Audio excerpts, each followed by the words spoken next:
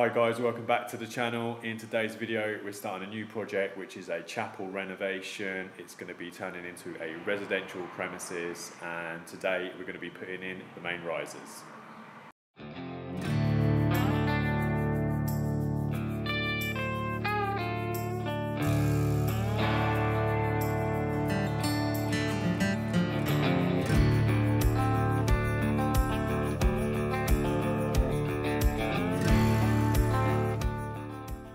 So if we start on the ground floor, this section here is going to be phase 2. So the big open planned area is going to have cast iron radiators dotted around, and then we've got a kitchen going in here.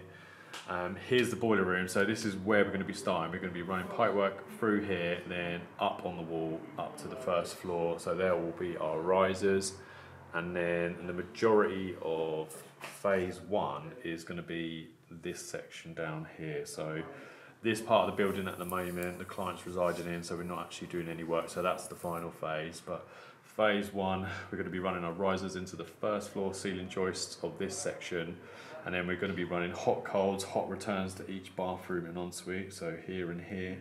And then we're going to be installing an underfloor heating manifold somewhere on the landing here, and then running underfloor heating pipework to every room individually, and that'll be controlled by its own thermostat. So we're not actually going to be installing the bathrooms here, we're just running pipework to each room, which I definitely prefer. So we'll get them in the ceiling ready for the builder, get them capped off, and yeah, we can start then, once we've got our risers in, putting everything into this boiler room.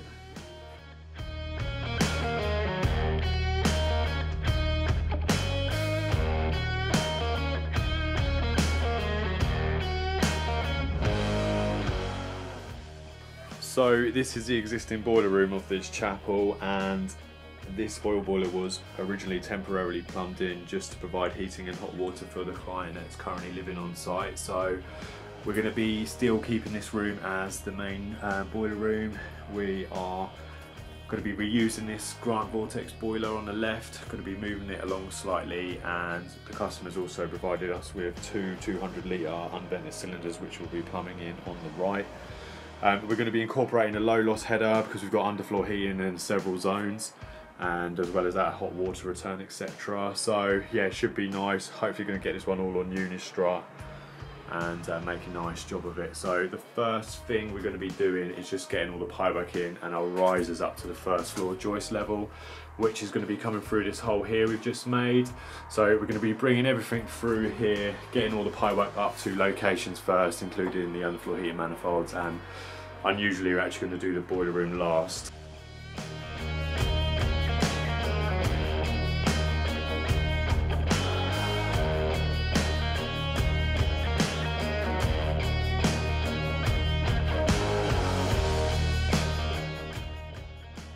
Okay, so the first part of our job is to get the main risers in. Now, this is the other side of that boiler room cupboard, so we've knocked through here, and all this brickwork is actually going to remain exposed. So we need to bend our copper through nice and neatly, mount it on Munson rings, and then run it all the way up to the first floor joist level, which is up there. So these stairs are temporary. There's actually going to be a metal staircase fabricated for in here. So we'll run them all the way up to the first floor joist space, and then we can start branching off to each location from there.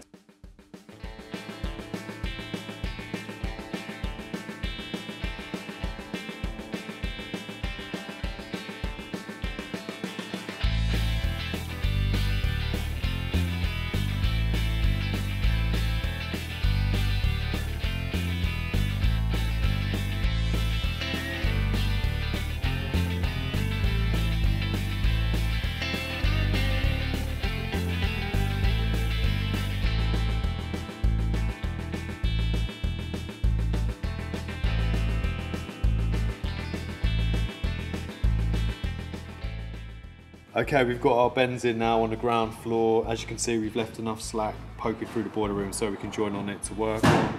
We're using Munson rings at ground floor level because this pipework is going to remain on display, so it looks nice and neat.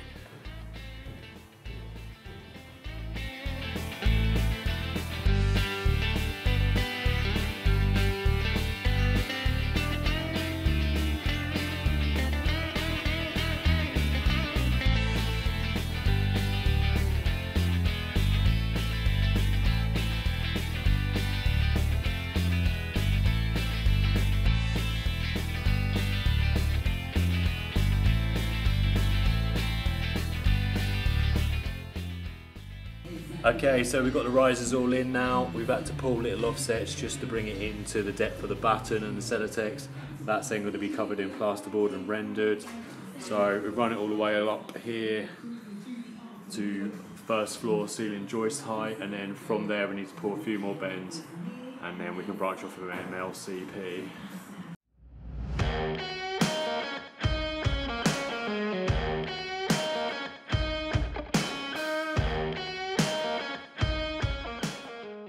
Okay, so we're at first floor ceiling height level now, and Bailey's just getting the final bends up into the ceiling joist space. From there, we need to put in some wall ravens up here in the joist space, and then we can start running our MLCP, which I'm about to start drilling the holes for here. So it's going to be quite difficult to feed that through. We've got 25mm MLCP pipe on a coil, so I'm going to have to straighten it out and then drill quite big holes to get it through.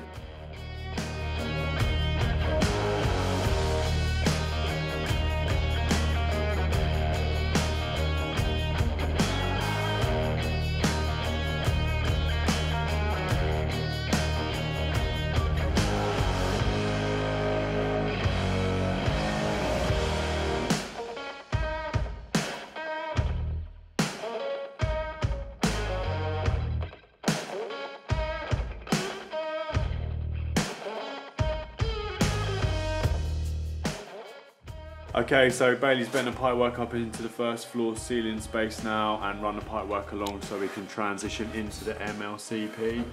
He supported it with the wall ravens, which we've used before, which we highly recommend. So I've got all the holes drilled now, and we just need to go and wrestle a coil of 25mm. Okay, so this is the MLCP pipe we're going to be attempting to thread through the joist space. It's 25mm, so the internal bore similar to 22mm copper. I've had to buy in a cord because I couldn't get the big 5 metre lengths today, unfortunately, so it's going to be really difficult to wrangle it through the joists, but it'll be worth doing because obviously it's ultra strong. We can use it on hot water return, and also we can use a press gun on the fittings. Okay, so these are some of the MLCP fittings we're going to be using. We actually, luckily enough, live next to a distributor of underfloor heating and MLCP pipes called Robbins, and they supply us with these. They're called Alpex F50s, manufactured by this company here, which I won't try to pronounce, but they're definitely German.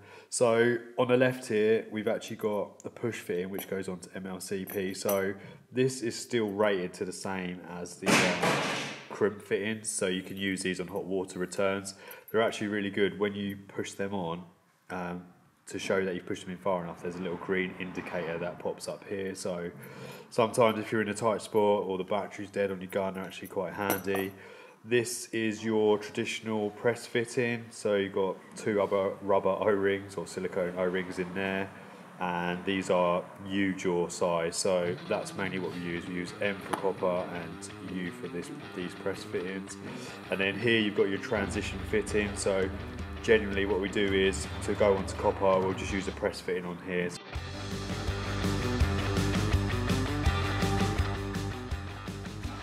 Okay, so we're starting to get the MLCP through the joist now, and it is rather difficult because the pipe's so rigid, but we're just starting to transition now over into the copper. We've got the press fit elbows going onto those brass fittings that I showed you earlier. What you need to make sure is, before you push these fittings on, that you actually deburr the pipework. So you've got this type of tool here, you just push that into the MLCP, spin it around, deburr it, and they should slide in nice and easy.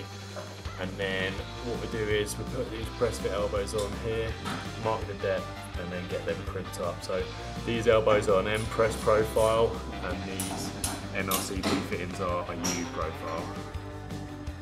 Right, we're in the master en suite now, and this is where the hot and cold pipework terminates. So you can see here, that's where we've teed in the hot water return, and we've just left some copper towels ready for the build to start first fixing the bathrooms.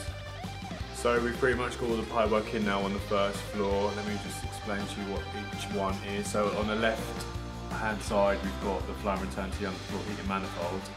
Next, we've got the flow and return to the central heating radiators up in the loft, although that might not be happening, so we're just going to leave those capped. And then we've got hot, cold and hot return going to the bathrooms.